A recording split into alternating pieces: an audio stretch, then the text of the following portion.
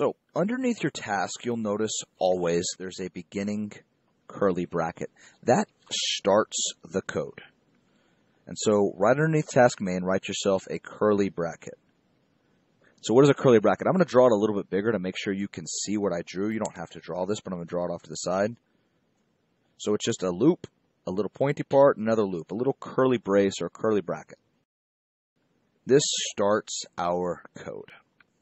Now, what is the first thing we were told to do in our task description? What's the first thing that needs to be done? The motor has to be on to turn it off, right?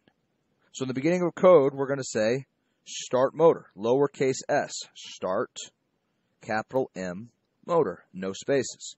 Hopefully it's obvious why we capitalize the second letter, or second word, first letter, second word. Adding spaces can make it kind of weird in the code. Is there one space? Is there two spaces? Or at least you can think of it like that. This way you can tell when the second and third words start. So, start motor. We have to clarify what motor we want to start. I'm going to open a parentheses, again, no space. Let's go ahead and do the right motor. Lowercase r, right, second word, capital M, motor. And we have to tell our computer, we got to tell the robot what speed we want the motor to go. So what was the range of values your motor could go? -127 to 0, 0 to 127. I'm going to tell it to go half speed. So that would be comma 63. I'm going to close my parentheses and write a semicolon. The semicolon tells me it's the end of the line, the end of the single command. So what this says is turn on a motor. Which motor? The right motor. At what speed? 63. And that's how you'd write it. If you want it to go faster, you type in a bigger number. If you want it to be a different motor, you type in a different motor. Then we go to the next line. What tells it to turn off? Switch. I'm going to tell it to be the bump switch. The way it's written in code is until. We were using until statement. Lowercase u. Capital T. Until touch. And I'm going to have it be the bump switch. So we say until touch, open parentheses, we got to label what switch we have to hit. Lowercase b, bump, uppercase S, switch. Now, you are either touching the bump switch or you are not. Yes or no, on or off. I don't need to label any kind of designation. If I touch it, it's on. If I'm not, it's not. So I don't have to write a comma or a 0 or a 1 or anything. I just close the parentheses and write a semicolon. What happens when we touch the first switch?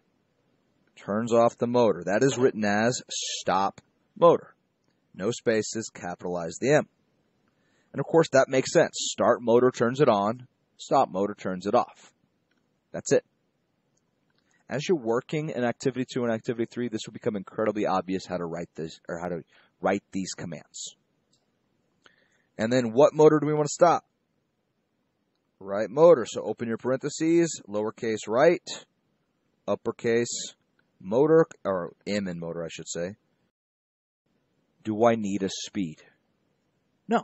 Close your parentheses, write a semicolon to end the command. Then what? We turn on an LED how? With the different switch. So I'm going to say, after this line, wait until touch again. But I'm going to label the other switch. So parentheses, limit switch. Make sure you capitalize the second, or the first letter of the second word every time. So that's uppercase T and uppercase S for switch. Close your parentheses and add a semicolon. And once we hit that limit switch, what do? Turn on the LED. And that's literally how it's written. Lowercase t, turn. LED is all caps. Turn LED on. Uppercase O. Again, no spaces. I apologize if my D and O look a little similar. Turn LED on, and we have to designate what the LED is. What is a standard LED? Green. If you put in a red LED and you wrote red, I wouldn't get mad at you as long as you know you're using red. And then add that semicolon. And how long? 5 seconds. Now, everybody put your pencils down.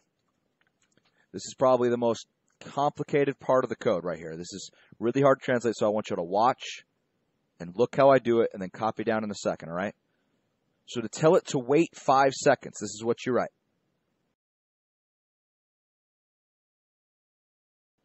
Does anybody need me to demonstrate that again? All right, go ahead and catch up with me.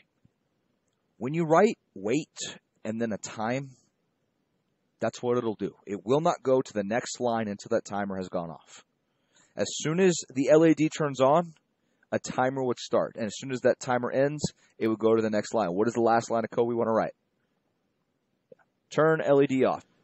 So for turn LED off, it's a lot like start and stop motor. They're the exact same things. The only thing about turn LED off, the only thing different is instead of an N, they write 2 Fs. So lowercase t, turn, LED is in all caps, capital O, F, F. Turn LED off, parentheses, green, one word, so no caps, closure parentheses, and write a semicolon. And then we have to end the code with another curly bracket facing the other way. Now, what about pseudocode? What does this first line actually say? It's just a bracket. What does it say? Start the program. So look, guys, pencils down, watch this, and this time I'm serious. Before we used dash star to turn on multi-line pseudocode. To turn on single-line pseudocode, you use 2 forward slashes. What this says is everything after these 2 symbols will be pseudocode on this line only. If I were to write dash star, it would turn off everything after it, including every other line. Make sense? But I write these 2 dashes and I write the code. Oops, this one is for start motor, write motor. I went to the wrong line, but that's fine. For this line, what does that say? Motor is on. That's it. That's all it says in English. I'm not looking for MLA format. I'm not looking for an essay. I'm just looking for you understand what that line of code says, translate it to English. So what does this one say? Program starts. And then until touch, bump switch. What does this actually say? Bump the bump switch or touch the bump switch. I'm just going to say bump the switch. And then stop motor. What does that do? Yeah, motor turns off. Now, I'm not going to make you translate every single one. I will when you're working in Robot C. But typing it, I find, is a little bit faster than hand writing it. I just wanted y'all to get an idea. So let's do one more together. Let's translate wait 5. Let's write pseudocode for wait 5. Stays on for 5 seconds. And then go ahead and tape this in. I don't really care how you tape it in. Just don't break the rules of notebook keeping. You notice I taped it in like this at the very bottom. So it's foldable. But you can do it floppy or however it fits in your notebook.